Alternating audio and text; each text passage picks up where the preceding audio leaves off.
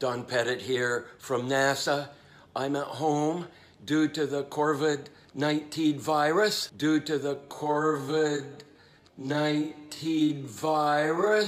Working from home. Let's start off with the second most important activity that most human beings do after they get up in the morning.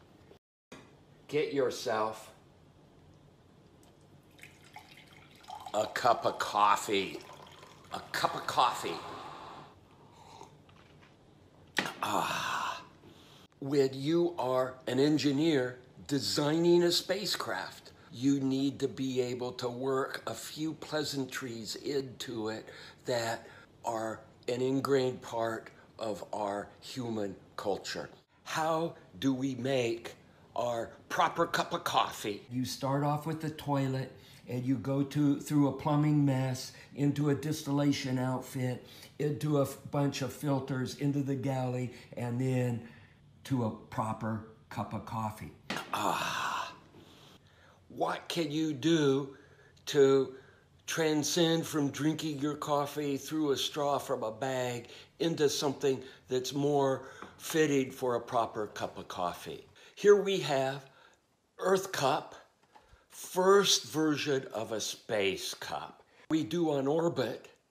The first thing when you get up is exactly the first thing people do here on Earth.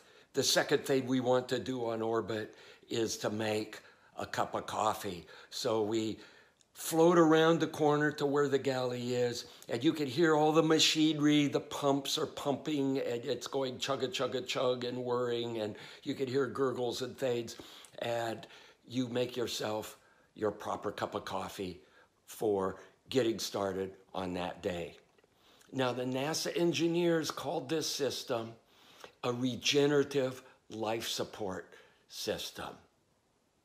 And I like to call it the coffee machine, because this ensemble of equipment has the uncanny ability to turn yesterday's coffee into today's coffee. So with that, let me sign off from my kitchen. I need to get back to teleworking on the lunar lander, and maybe we'll have a coffee machine available on our lunar base. So long. Habitability design.